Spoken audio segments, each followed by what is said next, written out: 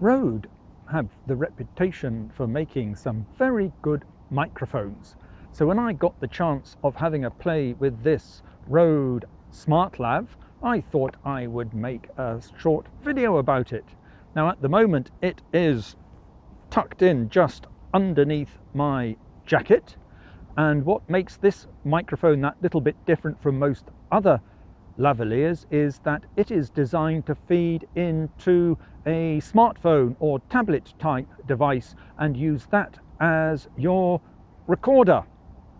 Now, I did try plugging it into my camera and also to my Zoom H1, but it did not work with either of those, but then it didn't say it would. So at the moment it is recording onto my Nokia 520, the base model Windows phone. It's quite a small little microphone, somewhat thicker than a toothpick, but a lot thinner than a pencil. And at the moment I'm outside here on Glasgow Green.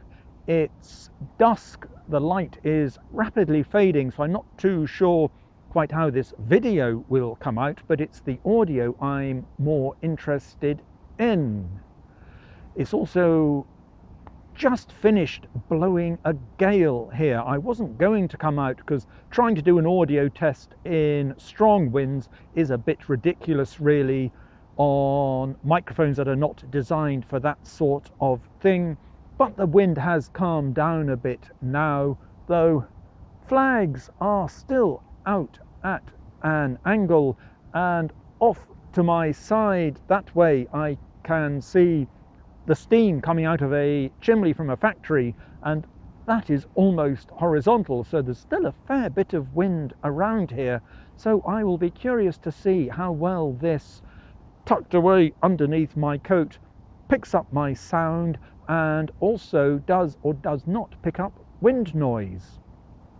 Once I get inside in a few minutes, warm up my poor wee fingers, then I will try plugging it into a couple of other smartphones, see how they compare to this Windows one, and well, see if we can draw any conclusions as to whether this, as I think it's something around £35, whether it's actually worth it or not. Right, back inside. Fingers have warmed up a bit, and to start with we're just working off my Rode desktop microphone, just so we have got something to compare the other recording devices with as I get my lavalier here, attach it to my wee jacket there. And to start with, I'm going to plug it into my Nokia Windows phone, so we can now do a compare and contrast with this inside as to outside.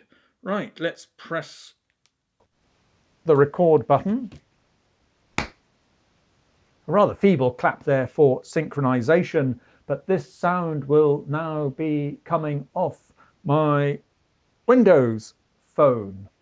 One thing I have found playing with all these phones earlier on this afternoon was that getting the audio files off them was a bit of a pain, in that video files are stored in one very specific directory, photos all end up in their photo directories, but the audio files seem to be tucked away different places depending on which memo audio recording thing you're using, and trying to find them is a bit of a pain in the backside. And the easiest way turned out to be was to go to the audio program, select the file, and then send it off to either Dropbox or email it to yourself as an attachment, go to your PC and download it that way.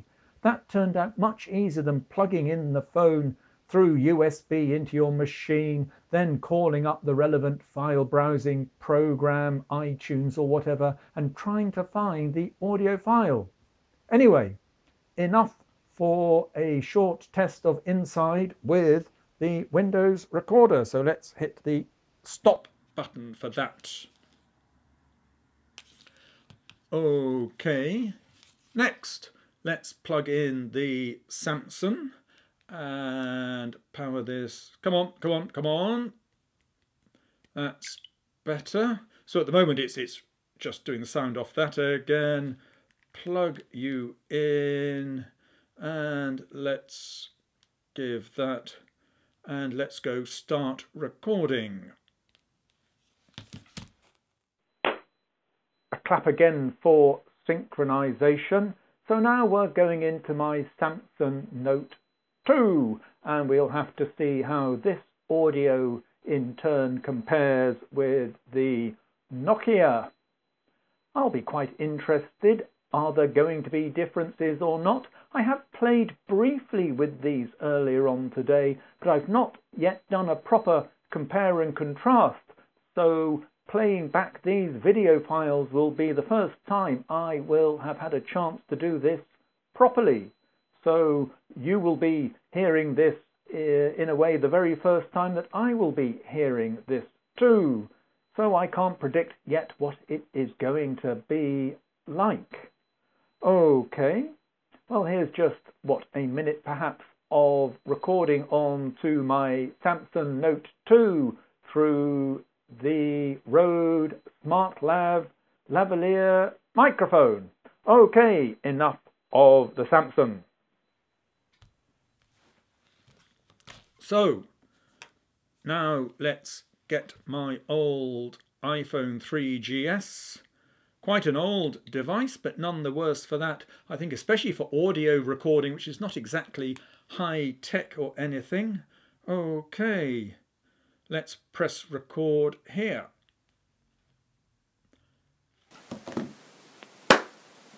So now I am recording to my 3GS through this lavalier microphone, the Rode SmartLAV.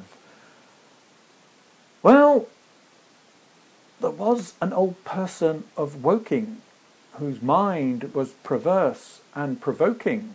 He sat on a rail with his head in a pail. That elusive old person of Woking.